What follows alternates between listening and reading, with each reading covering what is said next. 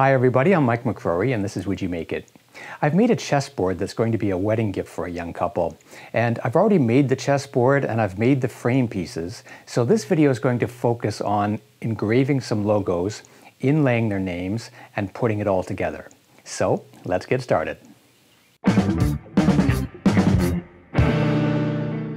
bride graduated from the University of Richmond, so I'm going to start by carving the logo for the school.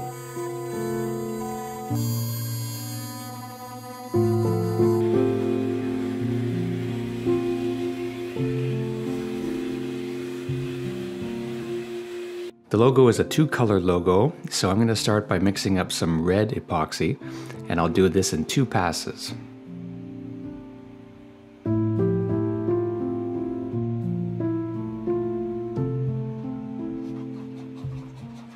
It's not a bright red, so I'm mixing in 1 drop of violet dye to help darken the tone.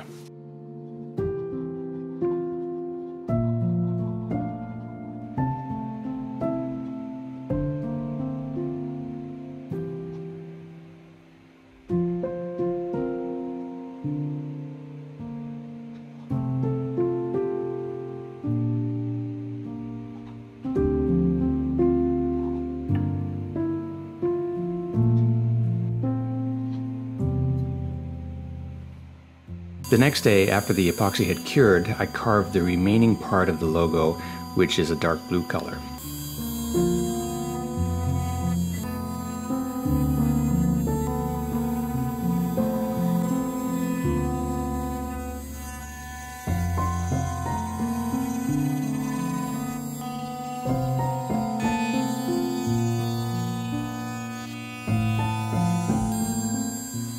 I had already cut the groove in the frame that fits over the plywood of the chessboard. I didn't realize that the CNC would carve deeply enough and create an opening, so I had to cover that up with tape. If I was doing this again, I would set the CNC not to carve so deeply.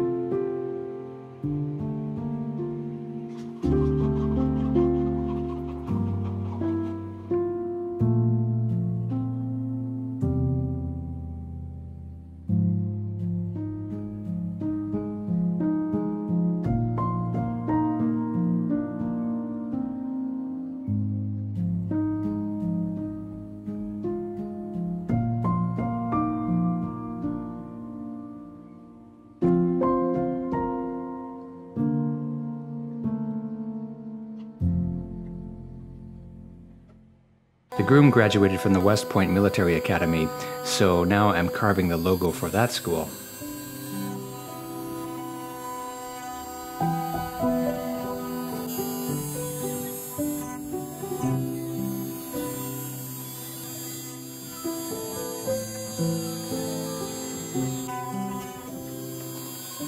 The West Point logo is a single color, it's only black. But the black dye has a tendency to bleed into the maple wood grain, so I'm putting on a coat of shellac first to help minimize the amount of bleed.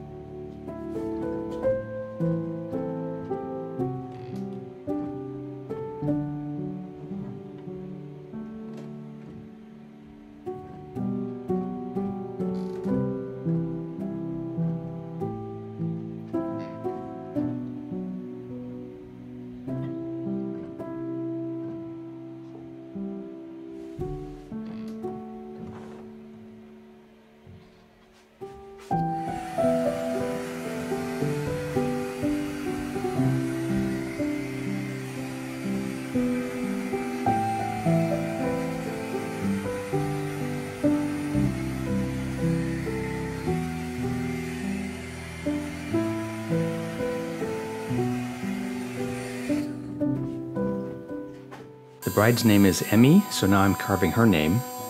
And then I'll carve the groom's name, which is Cam.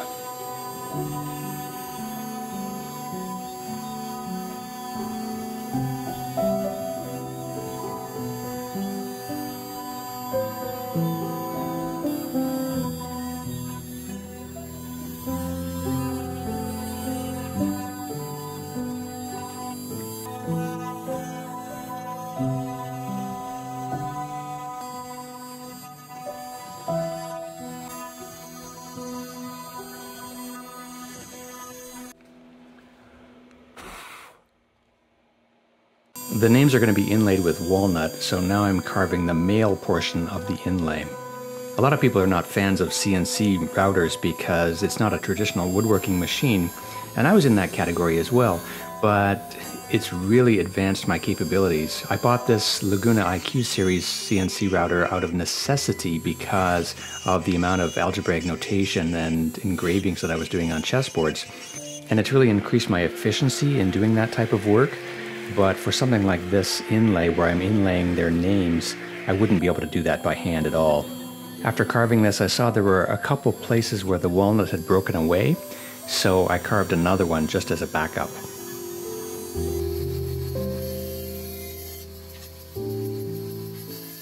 I'll use the bandsaw to cut the excess wood away, and then I'll glue them in place.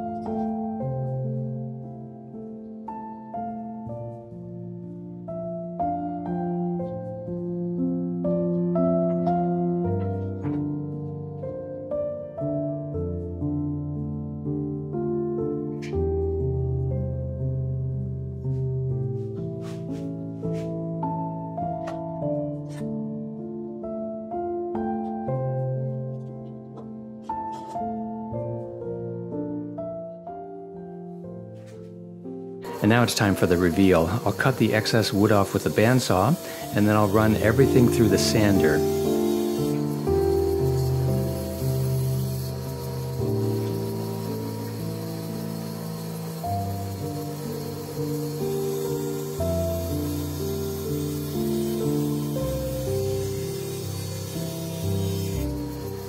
I'm running all 4 frame pieces through the sander at the same time because I want them all to be exactly the same thickness.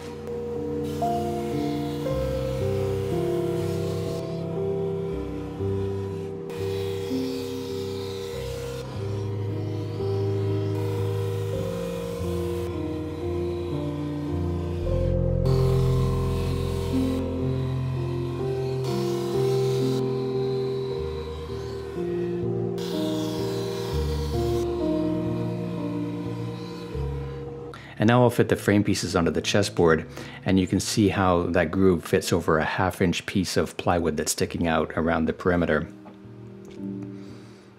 The chessboard squares are made from walnut and curly maple, and they're 2 1/4 inches.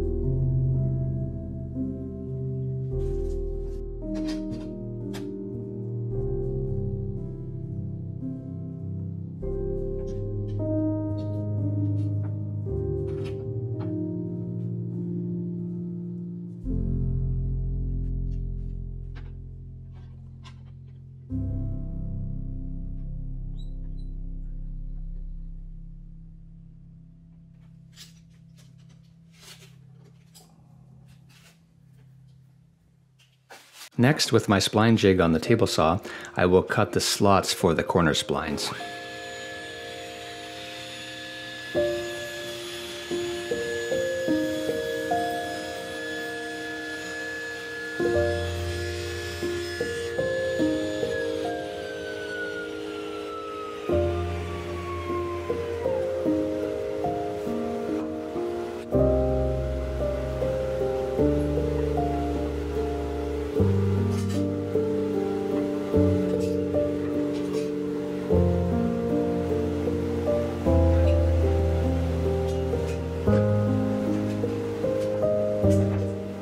The bottom of the chessboard is not flush with the bottom of the frame, so I have these thin pieces of wood that act as spacers so that the chessboard remains vertical when I clamp it to the jig.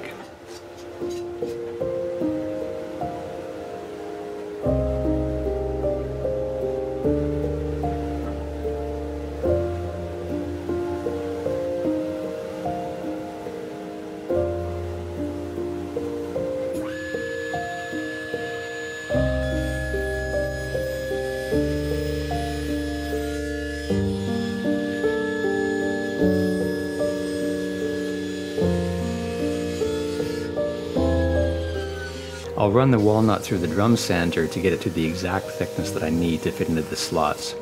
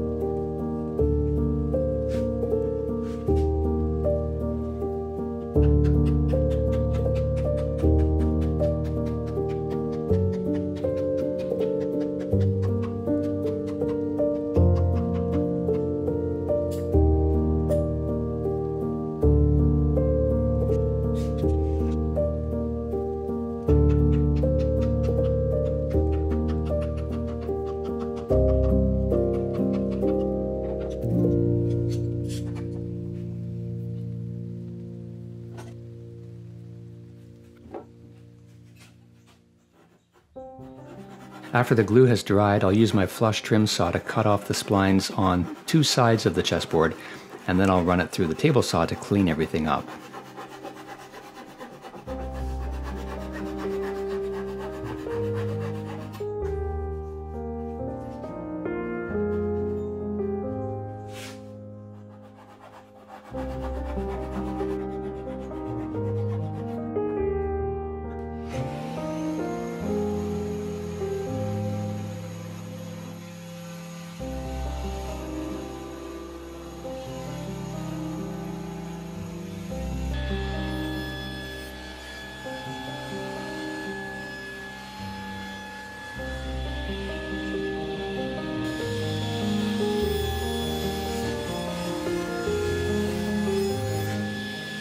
The last big operation is to bevel the bottom of the frame, and I have my blade set at about a 10-degree angle.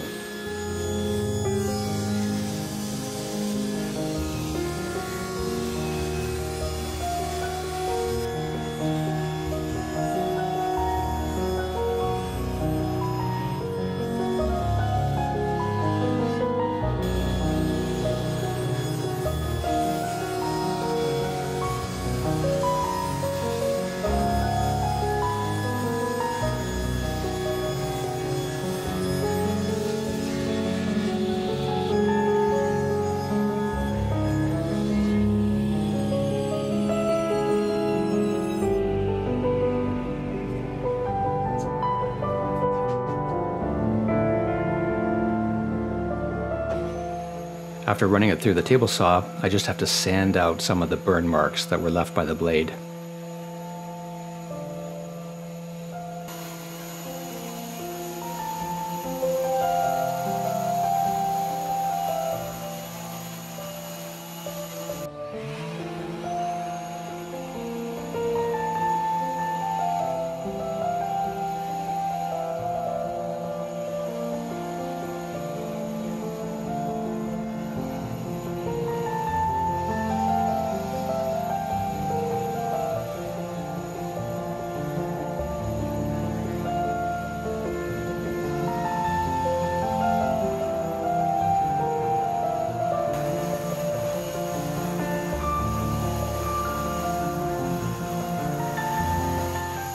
For the finish, I'll start with a coat of de-waxed shellac and let that dry. And that gives it a nice color and helps to raise the grain a little bit so that I can sand it one more time before applying the lacquer.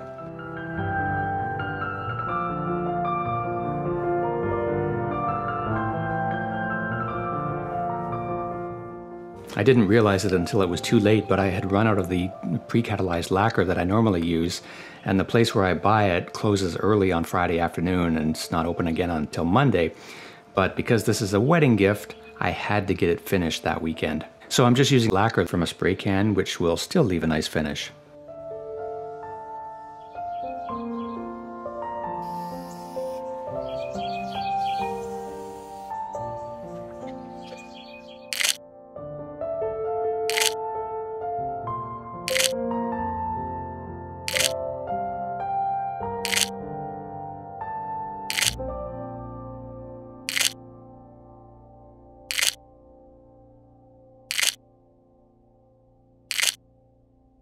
So I gotta ask, would you make it?